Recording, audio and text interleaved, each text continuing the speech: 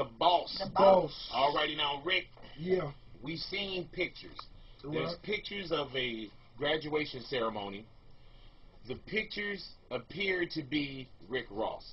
Now, I'm reading in Double XL where, I haven't got a chance to get to Double XL, but they said, okay, Rick Ross finally confesses or owns up to being addresses being a correctional officer. So our first chance to talk about this. Right. Rick Ross, where did the picture come from? Is that Rick Ross? Was Rick Ross a CO? Was that created, or is that a real picture? See, this is what we did, right? I got with BET, and we doing a whole special on my life. We chronicling my life for a lot of people that just really want to know what the situation is. The boss done did it all to get money. And what you got to understand is, if rumors surfaced, it wasn't because, and people feel like I didn't address them, it wasn't because of my selfish reasons, but you got to understand, when you answer certain things, it may go to what was going on, who was involved, what the situation really was. So what we did was we got with BET and we chronicled my life so people could understand that by the time I was 17 years old, 18 years old, I was in a nice home. I was in whips. I was doing a lot of different things. And then, I made a few moves, you understand? And I feel like they was the best decisions for me to be here. So, just look for an in-depth situation that really I could capitalize off to, of course, promoting Deeper Than Rap, April 21st. And I think it's the right way to really give people visuals and really sit down in depth and answer everything everybody want to know. When you say, like, situations that you had to get into, 17, 18, and the maneuver. Meaning, by the time I was 15, I was doing things, you know what I'm saying? Right. I got a full scholarship, and, football was my passion. I got a full scholarship, and it took me out of my city. It took me out of my element. It took me from around the people. You know what I mean? Because, where I come from, all the moves I ever really made my whole life was like team moves. You know what I mean? Stuff that'll benefit me and my homies. And I walked away from a full scholarship, you know what I mean, to follow a dream me and my homies had in the streets. You know what I mean? So we all did a lot of different things to put us all in position. In position, right. And it's not the obvious. So if Rick Ross did work at one of these places, it wasn't for the obvious reasons. Right.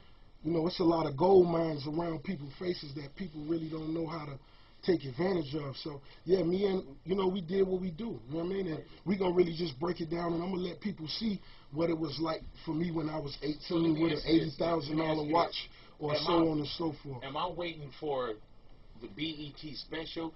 Or can no. I ask right now, was Rick Ross in his lifetime a corrections officer? Rick Ross done did it all to get money.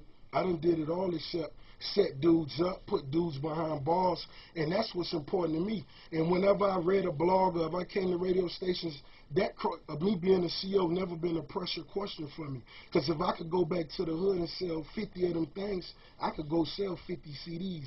So that ain't no pressure at all. So I just wanted to put it in perspective, respect my homies that's involved, you understand? And when certain things come up, Ross don't address that. And that's what I'm going to respect, you know what I mean? Is that picture Rick Ross? Yeah, that picture was Rick Ross. Beautiful day in the neighborhood. It's a real beautiful day in the neighborhood, and what people got to know, the truth is far more sinister. Yeah, and you know what, man? Like if you say that it's a bigger picture and cats don't understand what. Nah, it's a lot of people it's a lot of people that don't understand, and I don't blame them. Do me the biggest favor. Right. I understand, but it's people that know what's really good, and when you do, you make money. Have y'all seen Departed? Mm-hmm. There's probably some talk that's going over people's heads right now. Yeah, no, I get what you're saying. But I feel what you're saying. But let me tell you, when I talk about yayo, when I talk about streets, body counts, that's where I really come from. You know what I'm saying?